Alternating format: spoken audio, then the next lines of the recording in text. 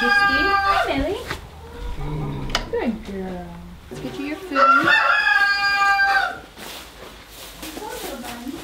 Time to milk a camel. Come on, Millie. We gotta turn her around. Yeah, Better move the camera. Can't turn around a camel without her knocking over a camera. All right, Miss Millie. Shall we walk? Let's walk. Walk you over here. Wow, what a tight turning radius you have. You're like a little sports car. Here, baby. A midlife crisis. Is it a camel? Ah, I like it. It's easy. 80s. Camel arrow. Good morning, mister. So we're getting ready to do our morning milking.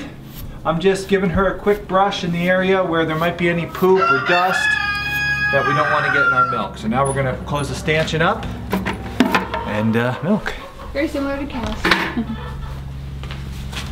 Gotta scoot you forward, Miss Mill.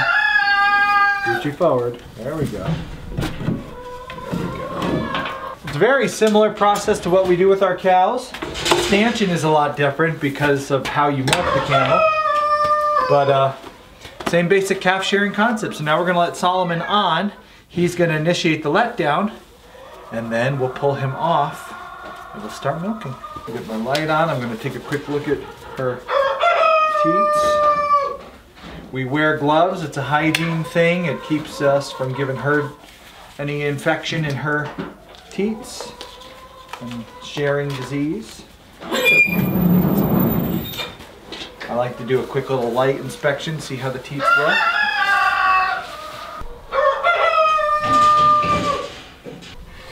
Tell me when.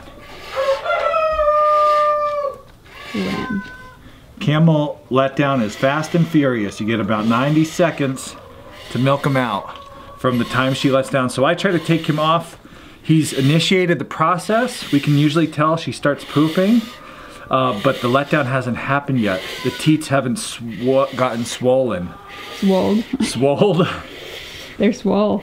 So she's doing great today. We're getting, you want to get a shot of this over my shoulder? This is a cool shot.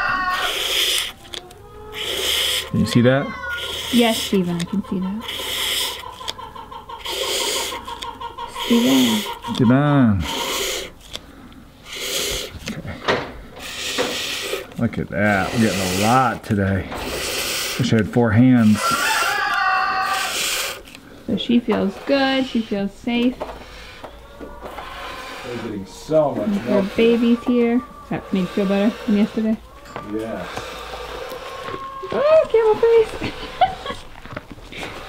Look at how much. That is a record. Whew. That is great. So we've been getting asked a lot. Ask Homesteady, now that you're milking camels, what are you gonna do with the cows? We're gonna talk about that. So here we go. Oh, you're gonna do cows all day?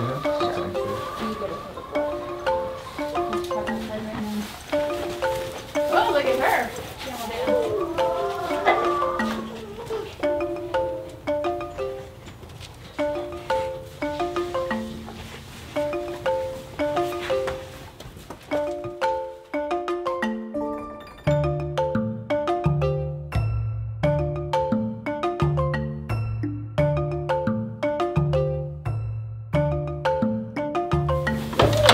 So what are we gonna do with the cows? We have camels and we're doing camel milk. What are we gonna do with these cows? Do we still have a reason to have these cows? Are we gonna sell them? What's going on with the cows? Are you gonna see them on the channel anymore? Well, first off, the cows, for the most part, aren't really going anywhere. Yes, we are milking camels and we have camel milk now. The reason for that is because we are trying to have food that Kay and the baby eventually can have for themselves because of the baby's allergies. But we don't believe that our whole entire family is allergic to cow milk. I certainly don't think I am.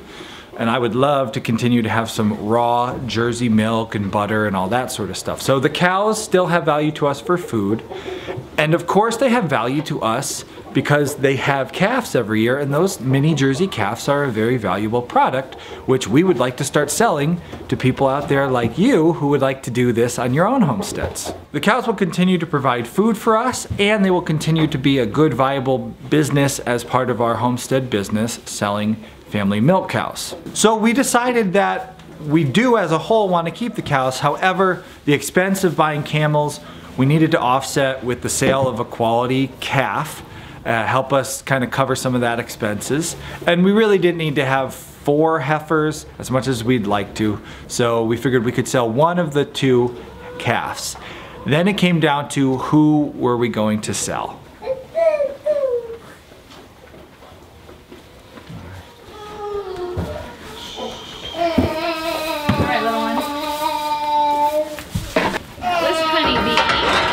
Honeybee. We are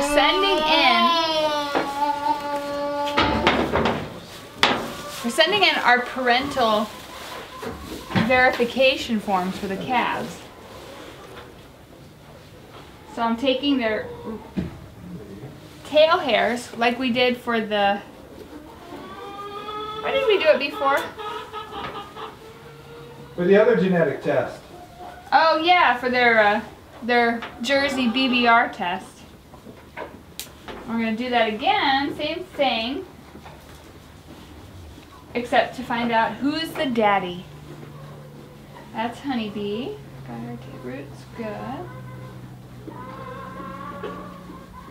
Some of you will remember in a recent video we talked about our sneaking suspicion that Luna and Ladybug were not sired by the same AI straw. We saw a lot of differences in Grasshopper. Grasshopper is my favorite of the calves. She is a little bit, well, she's a lot of bit longer legged than Luna is. She's got a very cool coat. She's got this like pepper sprinkle on her coat, these little dark spots. But she's very different from what should be her half sister. What? She's very different from Honeybee. Her attitude, the way she looks. And so we were wondering, was there a chance that her straws were switched? We can't keep all the cows. Grasshopper will probably be more of a small mid-size. So Ladybug's size are a little smaller. I have Ladybug, she's my mid-size. Perfect milking cow. And she is the perfect size milking cow. Luna is harder to milk because she's smaller. Her teeth, my bucket milker doesn't even work on her because it hangs on the ground. It doesn't get enough suction on her. The Ladybug's a great size for us, but we have our Ladybug. We have camels to milk, we've got Ladybug to milk. I don't need a Grasshopper to milk.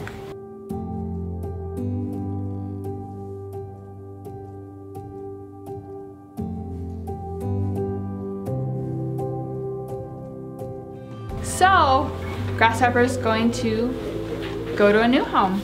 All right, my sample's pulled. I got my my craft tape on there because the kids use all my Scotch tape. I have no idea where the regular stuff is.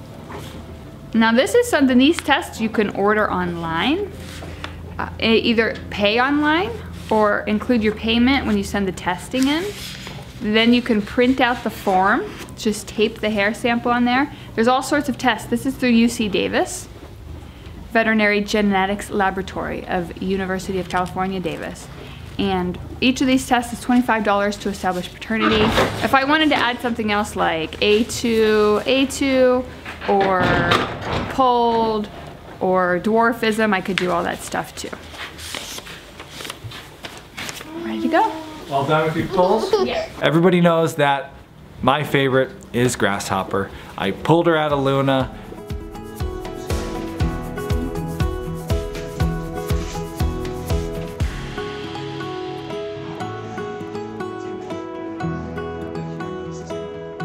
This one, baby. Oh, yes. Live calf, baby. Oh, yeah. That calf's alive still. Come on, calfie. Oh, come on. There we go, come on. Yep. Come on. Yeah, baby. Yeah, baby. Yep. Okay. It was an awesome experience. I like her attitude. I like her spunk. I even like the way she looks. She's a bit taller than Honeybee. She'll be an easier milking cow. She's like Ladybug. She'll be a little bit taller, easier to milk, but not so big that she's like a full-size Jersey and scary. Awesome family milk cow. And I think she's the coolest looking mini Jersey I've ever seen. She's got like these pepper flakes of dark color and then the white spots. She's a beautiful little calf and I really wanted to keep her. But Kay really loved Honeybee because Honeybee is kind of the cow that she's been breeding for all these years. She's been trying to breed her own perfect little mini Jersey, and Honeybee is a perfect little mini Jersey. Going forward, we already have our milk cow, so the product that we're selling is not milk, it's calves. And the most valuable calf, Grasshopper or Honeybee, Honeybee is the most valuable one. People will pay more money for a full mini Jersey than a mid-sized mini. So we decided, you know what, of the two, we'll keep breeding from Honeybee's lines. Grasshopper, because we had to pick one, we decided we would go with selling Grasshopper.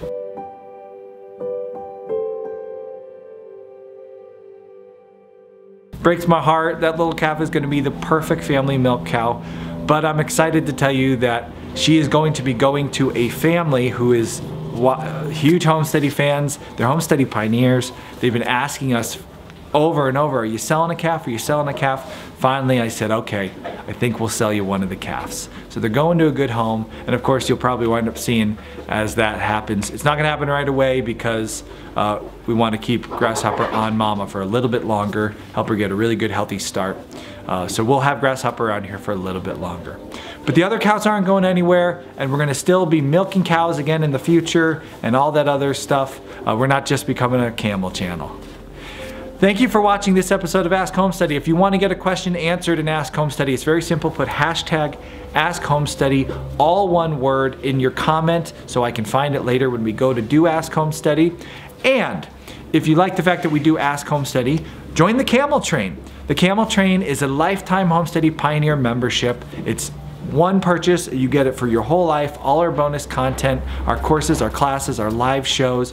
You get our unique Camel Train t-shirt, one of a kind, and you get a shout out on the show. And we'll let you know. Speaking of the shout out, let's go to today's shout out. Out you go. Out you go, Liam. Out you go.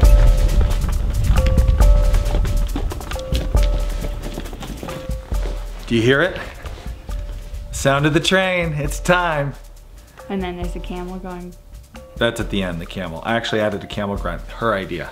Worked really nice. Wow, that's cool. I like their little voices. They have really nice voices. Time for the Homesteady Camel Train shout out. We're doing 100 days of 100 videos all about growing your own food so that you and your family are eating healthy, homegrown food that makes you feel better and work better. And in times of emergency, you have your own food. And when coronavirus is going around, you don't have to leave the house. That's a plus. Yeah. Today's show is brought to you by Cheney's Ranch. Is that what you say? Today's shout out is Cheney's Ranch. Okay. Today's shout out is Cheney's Ranch. Cheney's Ranch started keeping goats and chickens before I was alive, back in 1983. So those are some experienced goat owners there. Then they moved to town, got out of it till 2010. But then they moved to a 5-acre property and started over. On Cheney's Ranch, you will find Hereford cows. Oberhasli goats, which are some of my favorite goats. That's because you never owned any. They're beautiful. And then of course, there's the poultry. Bunch of chickens. Chinese geese. Ducks. And you will find at Cheney's Ranch a large garden every year. Their goal is to feed their family good whole food. That's what the Camel Train is all about. So thank you so much, Cheney's Ranch, for sponsoring this episode. And in addition to your shout out, pay attention for your one-of-a-kind Camel Train t-shirt. That'll be on its way. Oh yeah, he's beautiful. So Cheney's Ranch has a beautiful Hereford bull. We're gonna put the picture right here, you can see. And if you wanna learn more about them, we'll have a link to their Facebook page below. Thank you. Thank you. If you wanna join the Camel Train, click the link below, or if something pops up here, and you can sponsor one of the videos if there are still tickets left. selling out quick, so don't wait.